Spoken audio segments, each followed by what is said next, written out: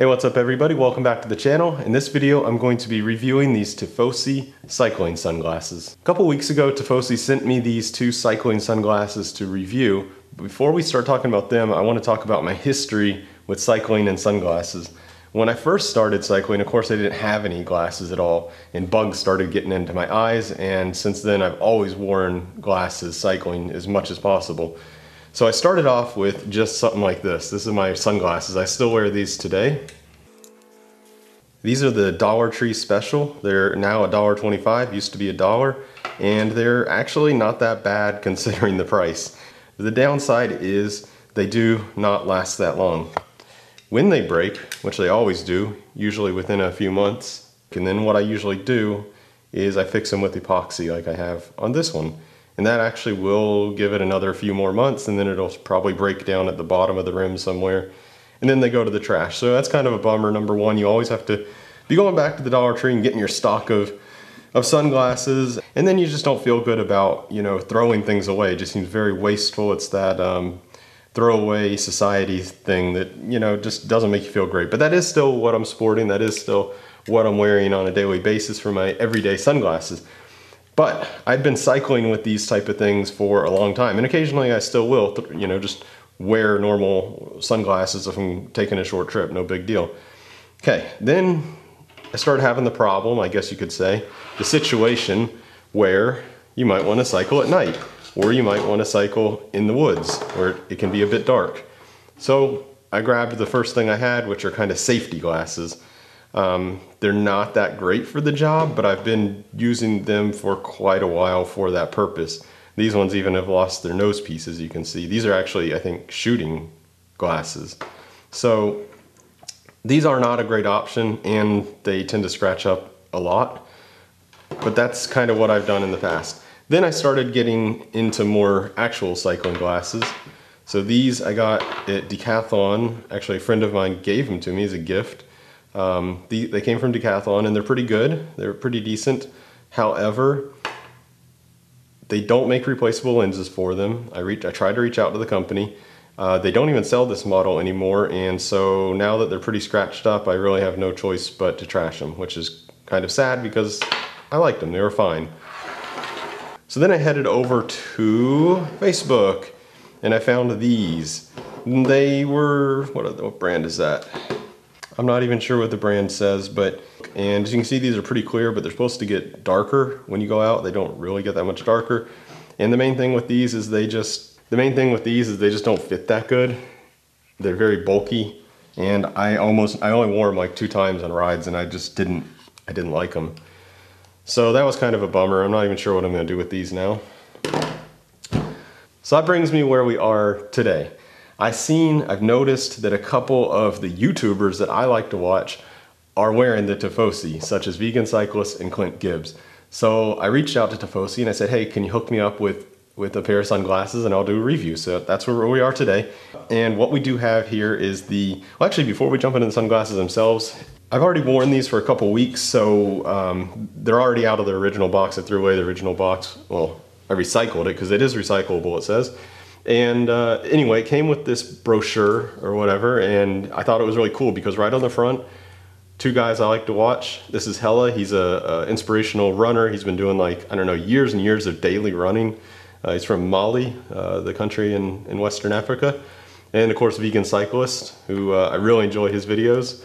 So that was cool right away. I actually like that the company is leaning into the YouTube space. They're with these 2 guys, and they have some kind of relationship with Clint Gibbs, who I also enjoy his videos, and they have a lot of other athletes and so forth in here. So anyway, that was cool. I felt excited to be wearing the same shades as these guys. So that was cool right off the bat. But on to the sunglasses review themselves. What do we have here? Here is the Rail, and here is the Stash. Now they have so many sunglasses, I shouldn't say sunglasses, I should say cycling glasses, because it's not only sunglasses like these ones, they're clear, so would that be a sunglass? I don't know. Cycling glasses, so they have a whole lot of different cycling glasses for every type of, preference you may have. I didn't choose these. but these are what I got. So I made a list of things I wanted to talk about so I didn't forget. So the first thing I'm going to start off with is the style. So I should mention at the beginning, each of these glasses have different interchangeable lenses. So what you see here isn't the only lenses you have. This is just how I have them configured for now, and I'll show you how to change those out later on in the video. But first thing I want to touch on is the style. This is the Stash, and they're very similar if you look at the Stash in the Rail. The main difference being is the Stash has a bottom frame, whereas the Rail does not. The Rail has no framing at all. So anyway, back to the style. Let me go ahead and put these on and you can see what they look like on me. So here I am wearing the Stash. Pretty good look, I think. Pretty cool. I like it. Yeah, I like the style of the Stash a lot. And I wasn't sure if I was going to when I opened them, but yeah, they're pretty good. I really enjoy the style of these. Definitely the coolest ones I've had. Now just for comparison, I'm gonna put on my old Decathlon Sunnies, and you'll see these are a lot better looking. Yeah, come on, not even close. I mean, maybe this was the style back a long time ago. These are good glasses too, I've always liked them, but in terms of looks, not even a contest. All right, now let's go to the Rail, and I guess they call it Rail because it's like thin as a rail. They're very lightweight and very thin, as you can see they are. Now stylistically, and that's what we're talking about in this section, I mean, I don't know, they're cool, but without the shaded lens, it kind of just doesn't look like much. It doesn't look like there's much on your face because there's not. So in terms of the style, I really dig it. Between the brand itself, knowing that it has affiliation with some of these other solid guys, and just how they look, I'm really into the style. I'm really into this style a lot. The next subject, and probably one of the most important ones, is the fit. How do they fit? So they actually fit really well. I'm not like super picky on sunglasses, but I will say that these ones I got from Amazon, they don't fit very well at all, at all. And that's actually one of the main reasons I stopped wearing these, is because I don't know, they felt like they were hurting the back of my ears, and I tried wearing them a handful of times and just I couldn't do it. Most of the rest of these I've never had a fit problem, even these, and they fit really loose, these Dollar Tree specials, but these fit great too. I can't say any complaint about the fit. And in fact, I'll say the one thing I like about these better than my Dollar Tree specials is they seem to really stay on my head well. Like, I don't know what they've done here. I guess there's quite a bit of space here on the nose bridge area that really makes them secure, but like these things don't move at all. Like, they're really solid. So that I appreciate about them, which is good, especially if you're like mountain biking and you know, there's a lot of bumps and stuff like that. So the fit for me has been absolutely perfect on both these. The longest ride I've done, I guess, on each one would be just over an hour each.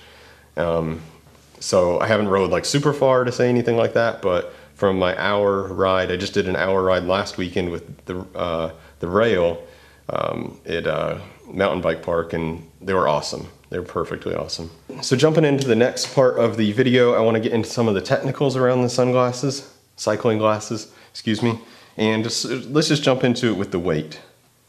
So I haven't weighed these yet, but I think the Stash will be a little bit heavier than the Rail, so let's see what the weight is. 34 grams, okay, that seems pretty light. So we got 34 grams for the Stash, and hang on. Okay, 32 grams for the Rail. So honestly, 2 grams is nothing. Even on your face, you won't be able to tell that. I was a little bit wrong about that. I thought that the Rail would be significantly lighter than the Stash. So out of the two, first I was leaning towards the Rail because it was lighter, but now I'm kind of leaning towards the Stash because I kind of like the looks a little bit better, and the weight is almost the same. Now let's talk a little bit about the quality. Now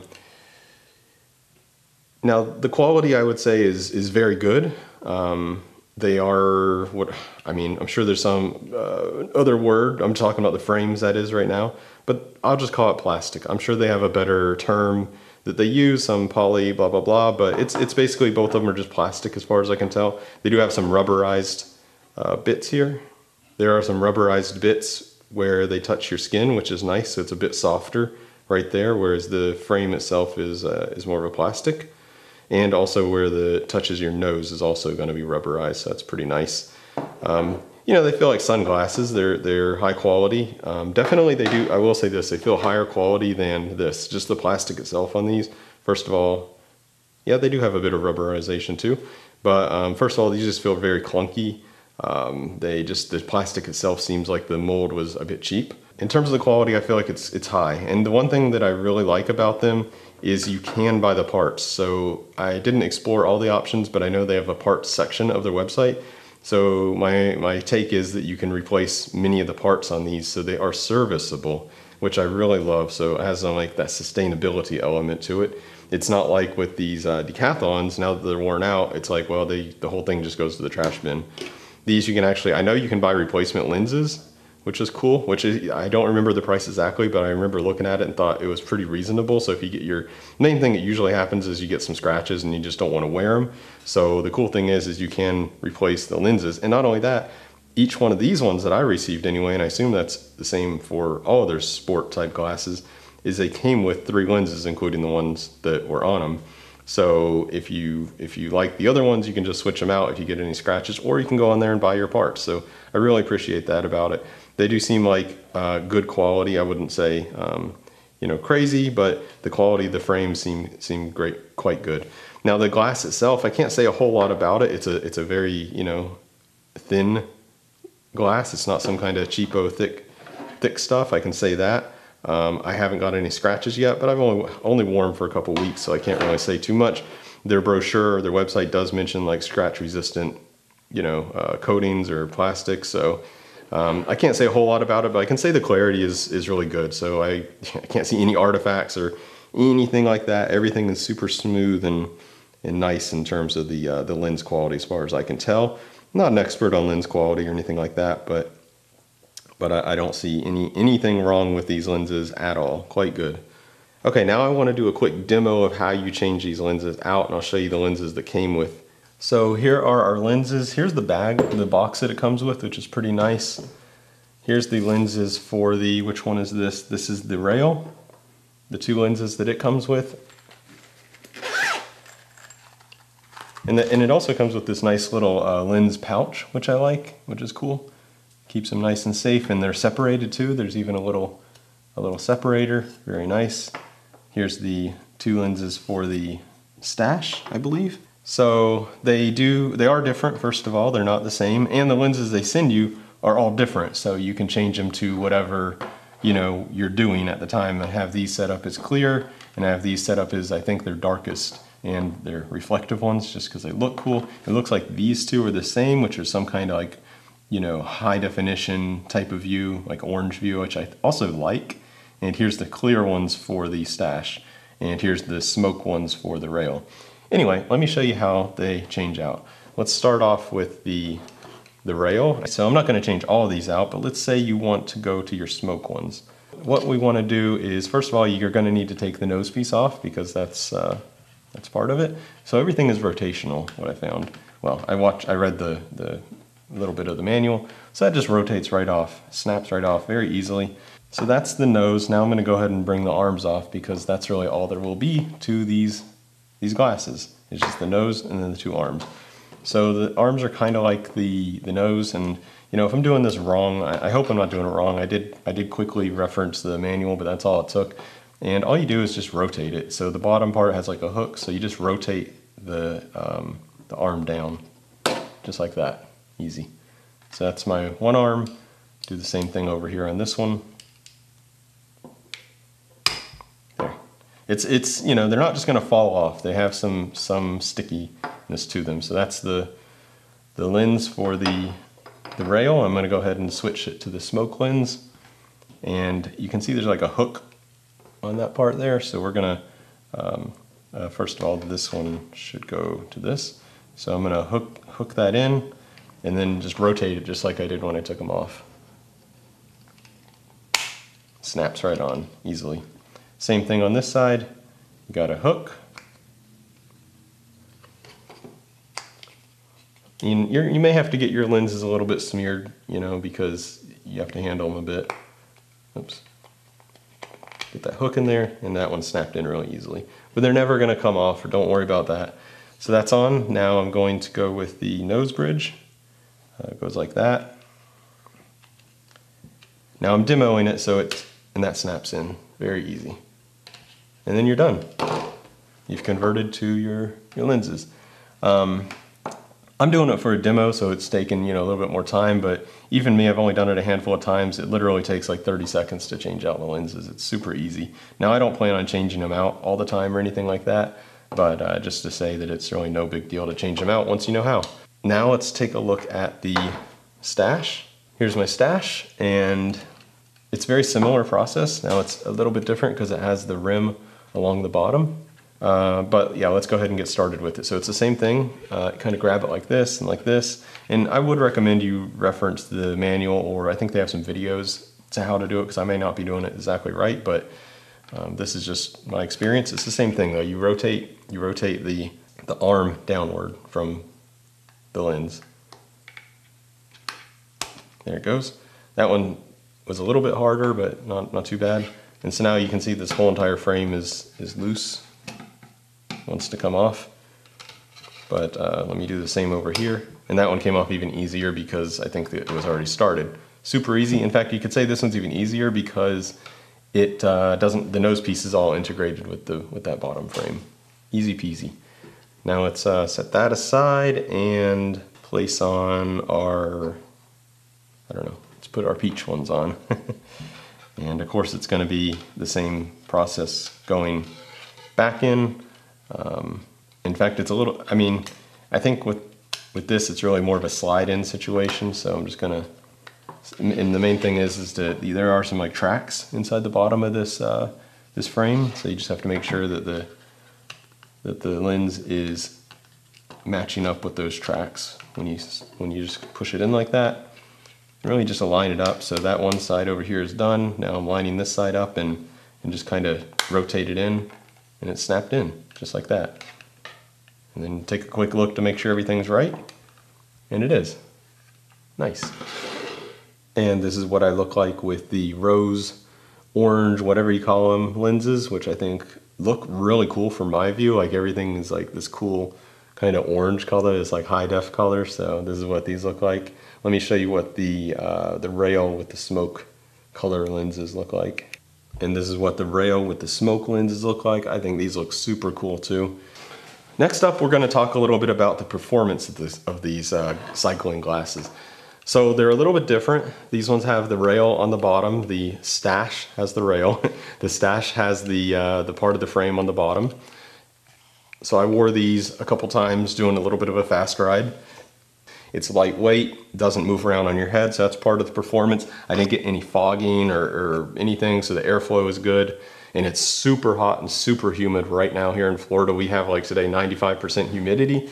It's super hot, so the performance has been really good. The visibility is really good. Now, like the cool thing is, even with these, they have no frame at the top, so you don't have that situation where when your head is down, that the frame gets in your vision, which I have had with like the normal sunglasses for sure. I'll get that. It's not like a big deal, but it's nice that this has just that little bit less distraction.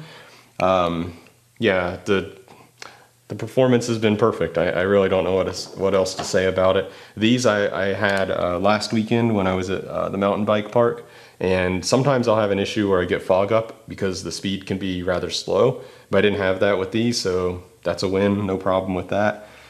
Sweat, I don't know, I didn't really think about it, so I guess that wasn't a problem either. They never got wet or anything, so so I'm good on that. The field of view on these are like amazing because there's really nothing to them.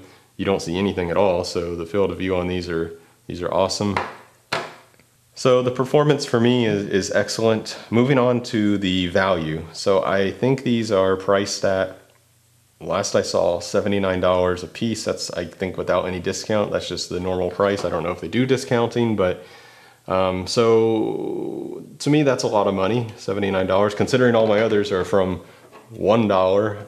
Like I said, these are gifted, but they're probably around 30 something.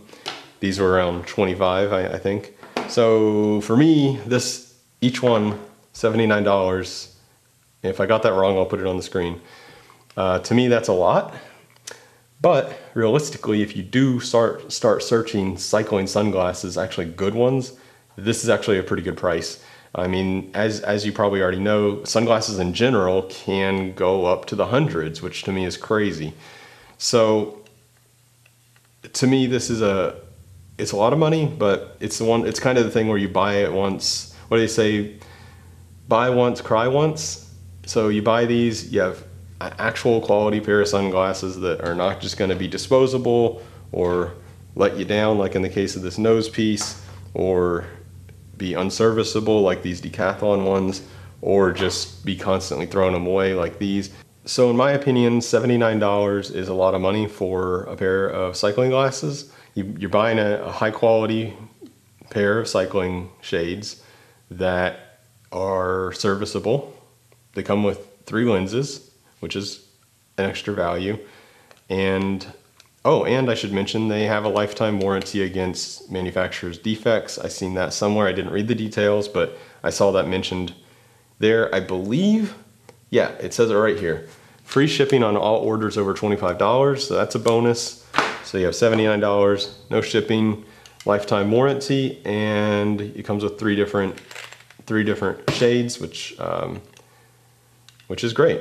And as I mentioned before, Tifosi did send me these for free to do a review, but I don't have an affiliate link at this moment. I don't have, I'm not paid anything. It's not a paid sponsorship or anything like that. They really just simply sent me the glasses and said, go at it. So in conclusion, I'm a big fan of these Tifosi glasses. I think they really hit the nail on the head when it comes to quality and value and style, which is important. I like that they're partnering with YouTubers, especially ones that I like. And yeah, I'm just a big fan of the product. So I think that'll pretty much do it for this review video of these Tifosi cycling shades, cycling glasses. I hope you enjoyed the video. I hope you found it useful. If you have any questions at all, anything about them that I missed, feel free to jump down in the comments. I'll try to reply to anything I can. Thanks for watching. See you guys next time.